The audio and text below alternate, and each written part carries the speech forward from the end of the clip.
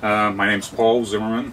I'm here in Indianapolis meeting Pete and the rest of the guys with Motorhome Diaries, and we've been talking a little bit.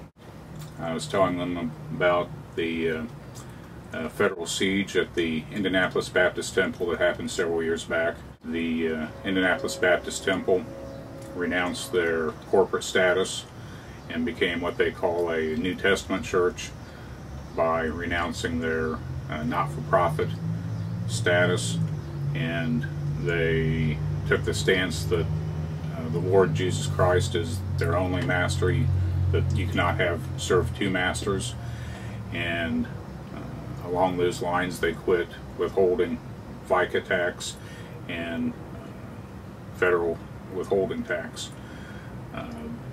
Their position was that the people working for the church were ministers, and whatever pay they received was love donations from the congregation, and that it was basically their responsibility to pay taxes.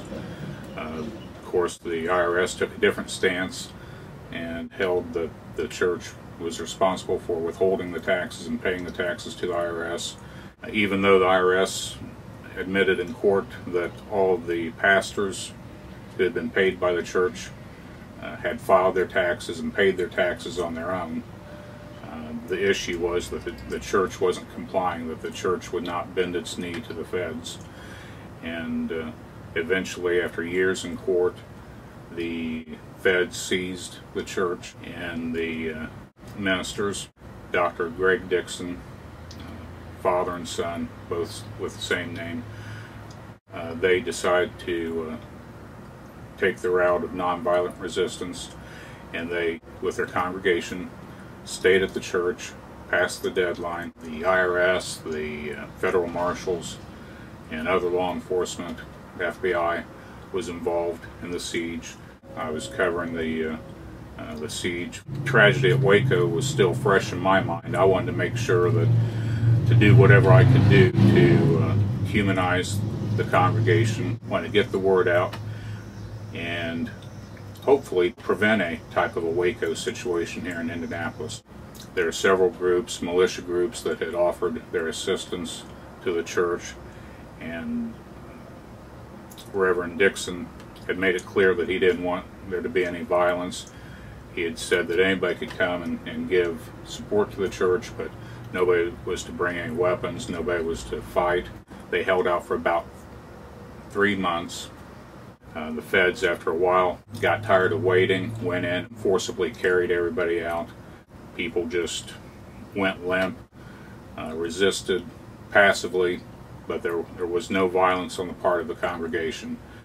They ended up losing their church. The last time I saw it, it was boarded up with signs saying that it's now U.S. property, and it was once a vital part of the community. They had outreach programs, they fed the homeless, they had a school there, and now it's just an empty building doing no one any good, and the feds didn't sell it, didn't recoup anything from it, but they made their point that